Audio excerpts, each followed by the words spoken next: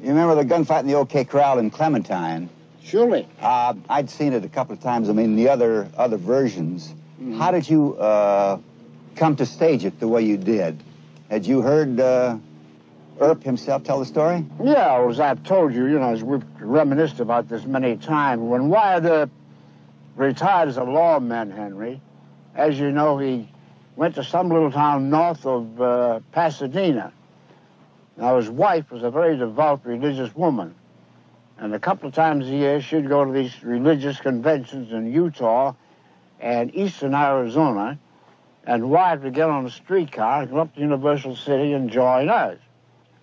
We became quite friendly, and I didn't know anything about the OK Corral at the time, but Harry Carey knew about it, and he asked Wyatt, and Wyatt described the fight fully, exactly the way that you did it.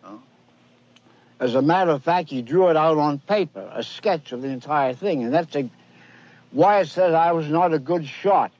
I did close to a man. And that's exactly what you did.